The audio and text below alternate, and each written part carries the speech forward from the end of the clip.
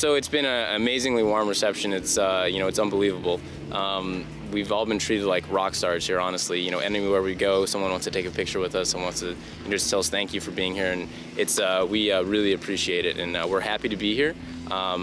And it's been amazing. It's been amazing the reception that we've had since day one. Po 1989 roku w Polsce i na świecie dokonała się rewolucja geopolityczna. Solidarność zapoczątkowała proces rozkładu bloku wschodniego. Runął mur berliński. Upadł Związek Sowiecki. Polska, tak jak inne kraje regionu, wstąpiła do NATO, a później do Unii Europejskiej. Kolejnym etapem konsolidacji Europy Środkowo-Wschodniej ze światem Zachodu jest obecność wojsk Sojuszu Północnoatlantyckiego na flance wschodniej. So I am from Maryland, in the United States, obviously. I'm not sure where my family came from in Poland. I know it was about 2 to 3 generations ago that they came from Poland over to America. I think it's great, sir. Originating from Poland, it's really wonderful to experience the culture and the people here. And obviously I get a lot of attention because of my last name, so. W Polsce wojska sojusznicze stacjonują w ramach kilku inicjatyw. My opowiemy o wzmocnionej, wysuniętej obecności, którą realizuje NATO. W jej ramach powołano 4 wielonarodowe batalionowe grupy bojowe w Polsce, Litwie, Łotwie i Estonii. Jedna z nich stacjonuje w Bemowie Piskim niedaleko Orzysza. W jej skład wchodzi około 900 żołnierzy amerykańskich, 150 rumuńskich i 150 brytyjskich. We have Stryker variants from the ATGMs, which fire TOW missiles, the MGS, which have 105 main gun cannons, and then we have Stryker variants that are ICV, which are the infantry carrying vehicle, RVs, which are reconnaissance vehicles, CVs, command vehicles, and then we also have MEVs, which are the medical vehicle that we utilize. All on the Stryker 8-wheel base, and they're very mobile, very quick. They carry an infantry squad in the back. So altogether, how many Strykers do you have? We're up in 90 some odd Strykers. Oprócz 7 rodzajów wozów opancerzonych Stryker, Amerykanie dysponują samochodami terenowymi Humvee i ciężarówkami. Dodatkowo posiadają baterie haubic M777. Brytyjczycy wyposażeni są głównie w pojazdy rozpoznawcze Jackal. Rumuni z kolei dysponują systemami obrony przeciwlotniczej Oerlikon. Today we're focusing on lethal squads. It's what our military is based around, having lethal squads that can close with and destroy the enemy. So that's really what we're focusing on today. What we're doing today is squad live fire.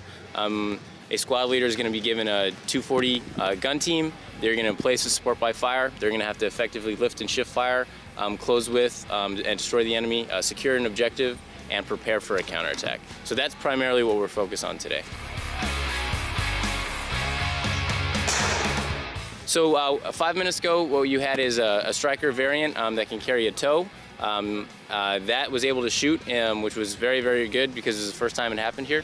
So we're very, very happy about that. But that's another great capability that the battle group has, the ability to have some anti-armor capabilities. But we train here just about every day of the week. Saturdays and Sundays, we have the occasions to be able to let the soldiers go. They go to the mall in Elk, they go places in Zaczek, Orzysz, out to Pish and Augustov. So it's a very good opportunity. It's a great place. Missouri is beautiful. This area is very, very nice, and we can understand why so many people come here for the summer to vacation. A lot of members of the battle group love to fish, kayak, things like that, so it's perfect for them. Żołnierze amerykańscy przyjechali nie ze Stanów Zjednoczonych, ale z Niemiec. Stacjonują na stałe w miejscowości Wilczek. Tu przyjechali na zasadach stałej rotacyjnej obecności. To znaczy Amerykanie są tu na stałe, ale zmieniają się oddziały. Oznacza to również, że nie zamieszkują tu rodziny żołnierzy. We are based out of Germany. We live in Europe. Europe is our home just like it's your home. So it's very important to us to be able to deter any aggression here. Our families live here just like the Polish families, the United Kingdom, Romania, all the rest of the NATO allies. We live on the continent of Europe. My family lives here, as do all my soldiers. So it's very important to us. We don't live in the United States. We live in Germany. In Poland, we are strictly here on a mission. So no families. We are here to be prepared to defend if we have to, but to deter any aggression against NATO.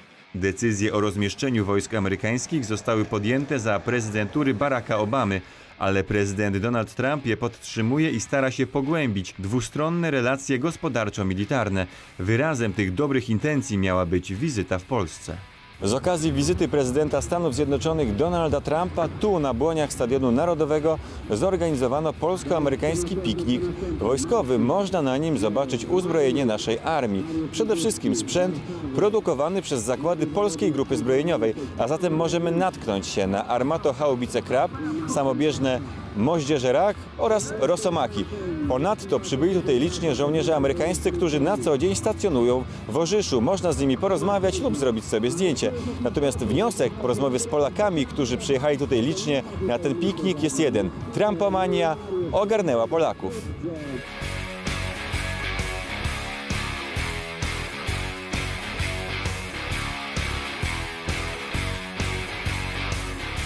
Polska Grupa Zbrojeniowa wystawiła tutaj sprzęt, który jest z produkcji Polskiej Grupy Zbrojeniowej, a właściwie naszych spółek. Jest to sprzęt, który znajduje się zarówno na wyposażeniu wojska, dla przykładu wyrzutnia rakiet WR Langusta, jak i również sprzęt, który w przyszłości, mam nadzieję już niedługiej, znajdzie się na wyposażeniu Sił Zbrojnych Rzeczypospolitej Polskiej. Główny cel pobytu tego batalionu natowskiego, którego główną częścią są Amerykanie, jest odstraszanie. A nic lepiej nie odstrasza, jak żołnierze gotowi do podjęcia działań, którzy się szkolą, trenują i pokazują swoim codziennym rzemiosłem, że są gotowi do obrony. A gotowość bojowa może być osiągnięta w ciągu ilu dni? Nie, my nie mówimy o dniach, my mówimy o godzinach. Nasza maksyma jest ready to fight tonight.